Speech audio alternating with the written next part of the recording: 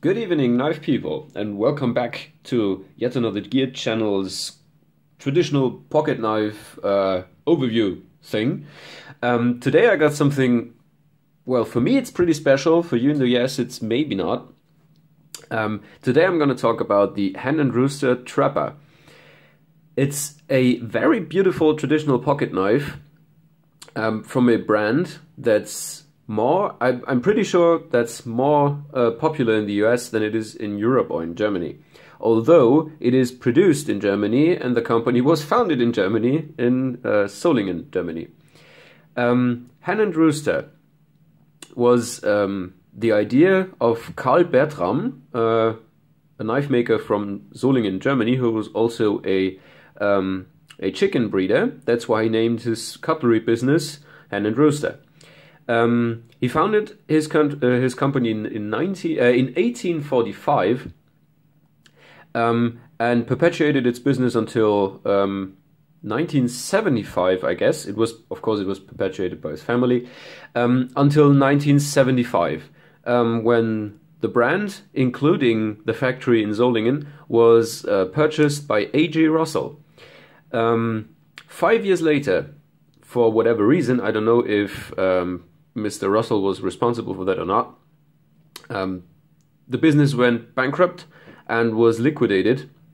Some of the machinery was bought by other other cutlery businesses, and the name and the rights on the name Hen and Rooster were distributed among three people.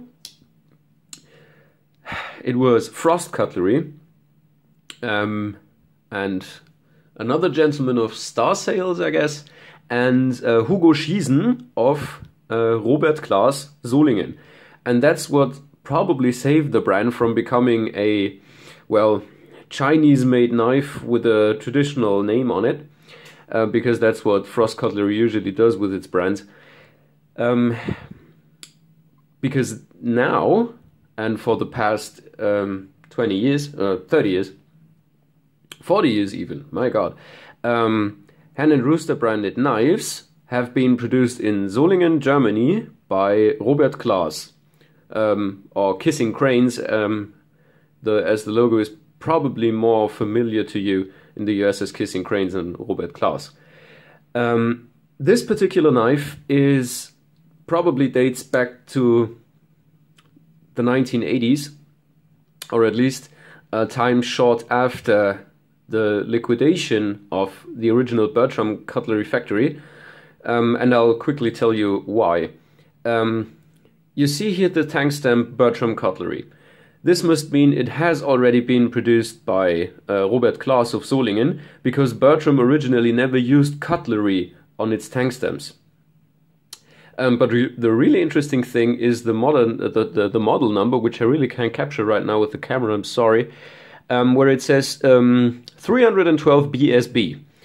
312 is just the model number of the trapper pattern, or the trapper frame.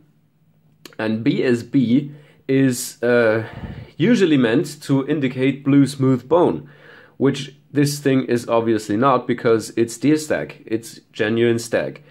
If it was genuine stag, it had to say DS behind the 312, so it would be 312 DS for deer stag.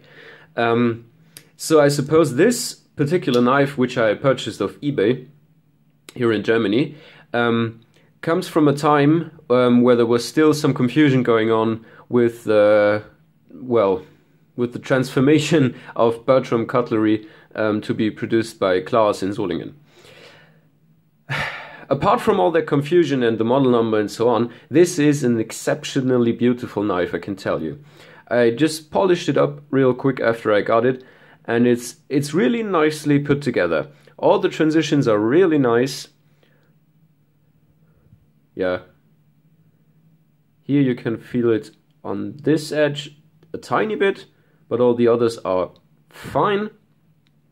We have nice liners and back springs, tiny bit of gap here, but nothing to be worried about. Would you say the butt of the knife is also pretty neat. Back spring termination is also good. However, the back springs are a bit rounded, so you don't have this beautiful vertical cutoff which some other knives have.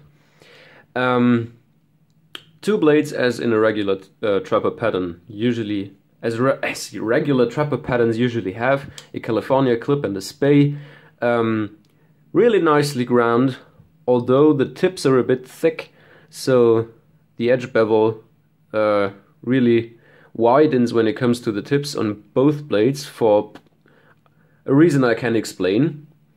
The plunge grinds are really nice, and the sharpening notches as well. By the way, here it says rostfrei on the tank stamp, which basically means this is a stainless steel knife, or a knife with stainless steel blades. As it's made by Klaas in Solingen, I suppose it's 1.4110 German steel, or in other words 440A, the equivalent, which is perfectly suited for a traditional pocket knife, I suppose.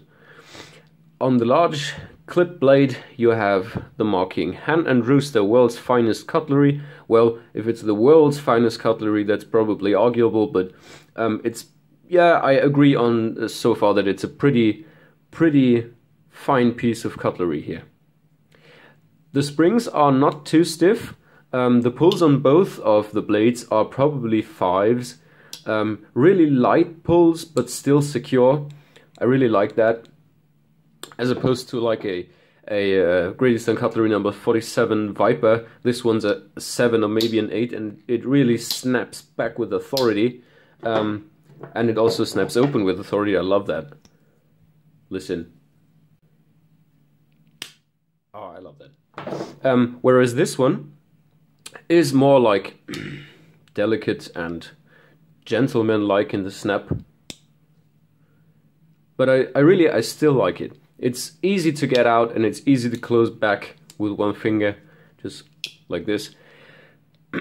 And for everyday use, it's really a well-made knife. You see the centering is good. Everything's really nicely put together. Well, here I have a tiny bit of where I can feel and I can see the pin, but I could easily polish that out with a bit of buffing compound on a Dremel tool. That would be the easiest thing to do. The blades are really sharp, I really like that. But it took me a while to get there, because the original grind was a bit lazy, so to say, since there was no real edge bevel to them. They were just quickly drawn over a belt sander, a bit too quick. But I'm used to sharpening my knives when I get them, because they're too dull for my taste, so that's not that much of a problem. Okay, well, that's basically it. I just wanted to show you real quick. I think in the US these are pretty easy to get, but you really have to look out for the actual tank stamps. They should have stamped, not etched, the Hen and Rooster logo with Solingen under it, so Solingen underneath, and the other side should say Bertram Cutlery, or Bertram Germany, or Bertram Cutlery, or Bertram Germany Stainless, or Bertram Germany High Carbon, and then the model number.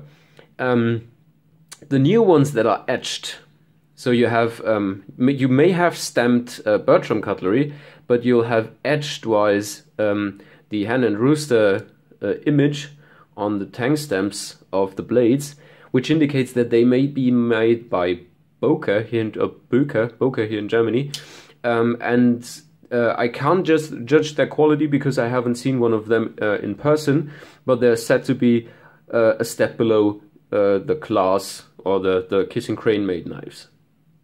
Okay, so that's basically it. I hope you liked it. Feel free to comment, subscribe, like, share, and so on. And for that I say see you in the next video. Bye.